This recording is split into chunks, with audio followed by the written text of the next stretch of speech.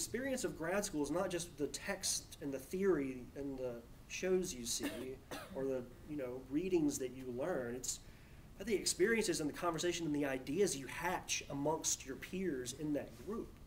And so we really did view ourselves as a sort of, cohort of mad curators against the world. And this was right when 9/11 happened. It was a group of 20 kids, about 22 to 26. I think I was 26 at the time, 25, 26. All excited to talk about art and biennials and to stage exhibitions. And then the World Trade Centers collapsed and people we know have died, and we all of a sudden realized how ludicrous our life's goals were. Everything we had done to that point, all the energy we put into it, the money we saved, the loans our parents took out, all the passion and the furor and the fighting and the laughter and the joy and everything that we had had in the pubs or on the galleries or in the streets of New York or London or Berlin or wherever, didn't mean a damn. Because 35 people just got incinerated and we're under attack. And the movie Red Dawn is coming to life, and we're sure the commies are going to be parachuting on the lawn of the campus any bloody second. What are we going to do? And I'm a curator? Come on. Can you imagine how insignificant and farcical we felt? It's this massive identity crisis. What the hell do we mean in the context of all this? Those were some really dismal days for the country, for the world, for the families that were affected, of course. But for people that are prone to identity crisis and existential angst, it was really, really dark and dreary time as well, because we didn't know what we meant. And this is something I picked up in grad school as well. There's a guy named Viktor Frankl who survived the Holocaust. He's a psychologist. And he wrote a book called The Doctor and the Soul. And in The Doctor and the Soul, he addresses this very issue of how do we reconcile our worth as individuals, as humans on this planet, in the face of evil incarnate of such magnitude. And he puts it in terms of what we have a will to be. And there are those that have the will to power. Those individuals often aspire to political office or civic leadership, et cetera, et cetera, et cetera. There's the will to influence. Would also be politics, but also be financiers, et cetera, et cetera, et cetera. There's the will for wealth, piling up masses and masses and piles of cash in order to have lovely lives. Nothing wrong with that as far as I'm concerned, as long as you give it to the arts in a substantial degree. Make sure. And then there's what Frankl terms the will to meaning.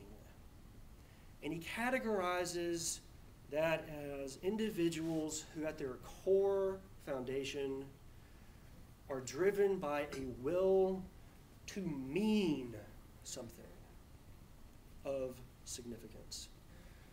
That their meaning, their self-worth, their value as a human existing in the world has to do with they feel satisfied that their work, that their life's actions, that their belief systems, that their day routines are contributing towards this overarching meaning. And among the first that Frankl categorizes as embodying that pursuit are artists. Artists are fundamentally motivated by a will to meaning, according to Frankl, but also according to me. So, if you want to credit me, you can do that. But, little footnote, Viktor Frankl, Doctor and Soul, circa 1963. So we're reading all this stuff, and we're talking amongst our peers, and we're seriously, at one point, I shaved my head. Not much different than it is now, but I literally took a razor and shaved my head, and I was going to join the Marines. I was like, God damn it. I was pissed off and sad and scared and mad at myself for even thinking that art was something of value to the world when we had this terrorist, evil, the devil coming to eat us kind of thing happening. You want to hold a paintbrush or a book of Kant. Come on. So I'm having this really tough life decision moment again, and then my dad comes back into the picture. He's actually always been in the picture. He's a lovely man, by the way. I just want to be sure to clear that up. He's my idol. He's my absolute hero in life. And I'm having this conversation with my dad, and I'm saying, Dad, I'm considering quitting this and joining the military. I was that freaked out. I didn't go to classes. I was just, what the hell am I doing? And he said, John, don't you realize that what you're hoping to be able to do once you finish this program and as you matriculate into your career will be of incredible worth to your society at large once you get to do what you want to do, because you're informing the world that culture counts and that art matters, and that it's not because it's pretty or it's expensive or it makes our life a distraction from the horrors of the world.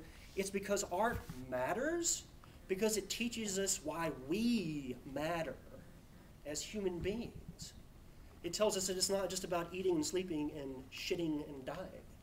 Is that there is meaning to us, and that we express it through art, and we tell future generations and other cultures why we believe it's worth giving a damn to live and make art. Because we're figuring out what the hell we're doing here, and why it's okay to be scared, and to be sad, and to be crazy, and to take risks, and to be bold, and why you have to be courageous in the face of all this awful. My dad probably didn't say it just like that. I probably extrapolated over the years. I tend to imagine things. But in a nutshell, again, he got me on track in a manner of speaking. And this time he had reversed side, and it encouraged me to be the crazy artist. And I'll never be able to thank him enough for that.